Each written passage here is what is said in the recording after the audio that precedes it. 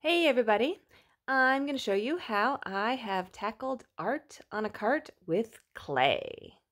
All right, here are my carts. I've got this messy, disastrous clay that I tried to soften, and I've scraped off some of the softest, squishy parts and put it in a bucket so it can get a little air. Sponges. I've got my needle tool and my cutting tool and some lotion because my hands get dried after washing them 7,000 times. I've got boards to put kids' final work on. What I do is I'll just draw a line and a grid on here, and then as they bring up their work, they just write their name in their square and set their piece down. After it's dry, I'll use a ceramics pencil, one that won't burn away in the kiln. I don't know why I'm liking on that, what it's called, but to write their names on the bottom. I find that having kids do it themselves, I can never tell what they are. And they always end up fighting about whose piece is whose. I've got some early finisher things, some finish the picture, just random half and half pictures where kids draw the other half of the picture.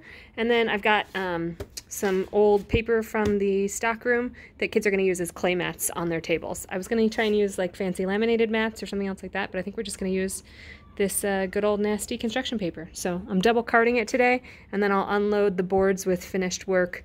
Hopefully between the 4 shelves that'll be enough to fit one class at a time, and then I can unload in an empty classroom between classes. Here we go. So a couple other things on my cart. Hand sanitizer wipes, and of course hand sanitizer. Keep that with me at all time. Extra pencils, because there's somehow always a kid that still doesn't have a pencil. I don't really know how that happens. Of course my clipboard with my lesson plans and seating charts and stuff, and of course my laptop. And I'm going to use Cassie Stevens' introductory video while I'm passing out clay today. Thank God for Cassie Stevens. Bless you. Well, we survived the morning. I did 3 classes back to back, 4th grade, 2nd grade, then 3rd grade. This is the end results from 3rd grade.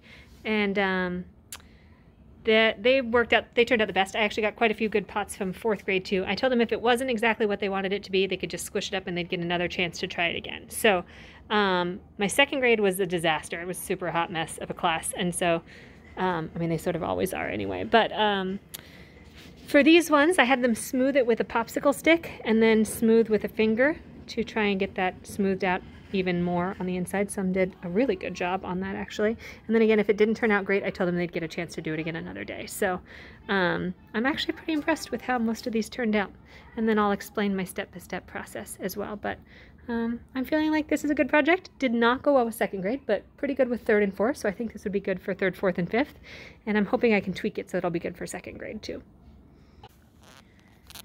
So as a final touch on these, I would normally never touch a student's artwork. I definitely let them do their own thing. And, you know, if this was a high school class, I would definitely not do this. But for these guys, I'm just dipping my finger in a little water and just running it around the edge to give it just like one final smoothing. I'm not going to change the inside or do anything else, but just to make the top nice and smooth, just running my finger around once or twice. Every kid deserves to have a nice finished edge on their project. So even if the rest is lumpy and bumpy and has some personality, this will make it a functional piece that they can put pencils in it without stabbing themselves. So I think this is a nice thing to do right at the end, is to just run your finger around with just a little bit of water just to smooth out that final edge. I'm checking out your cool kindergarten pinch pot here. You're doing a great job. So I realized that pinch pots were definitely the way to go with kinder through 2nd grade. I'd originally tried to do coil pots with my 2nd graders, but pinch pots were a much better option. All right, here's what we ended up with for 45-minute spiral coil pots. Not bad for 4th grade. And I'm actually going to just carve names on the bottom. I thought I was going to use an underglazed pencil, but it works just fine to carve. I've also flipped them upside down now that they're leather hard so that the bottom dries evenly, and hopefully that'll give us even more even drying on the whole thing so they don't crack. So I just wanted to show how I organize things in the kiln. This is bone dry and getting ready for a bisque fire. But I made for each of my classes, so I teach elementary and I have 32 classes. And to keep that straight, I've just made a little tile. Now we have 1A, 1B, 1C, 2A, 2B, 2C, kindergarten 1, or A, B, C. So I just made a tile for each one, and rather than doing teachers' names, because teachers come and go, but the class numbers will always be the same. That way I don't ever have to redo them. And then on the bottom of my pots, I've carved in the name, and I luckily only have one class from each grade level right now. Normally I would have several, but at the moment I only have one. So I've carved the kids' names into the bottom with the grade number. Otherwise I would put the full class code on there. But yeah, and with a bisque fire, you can actually stack things up. Now the risk is that they're gonna break, but it doesn't matter if they're touching. If you were doing glaze, of course they couldn't be touching each other.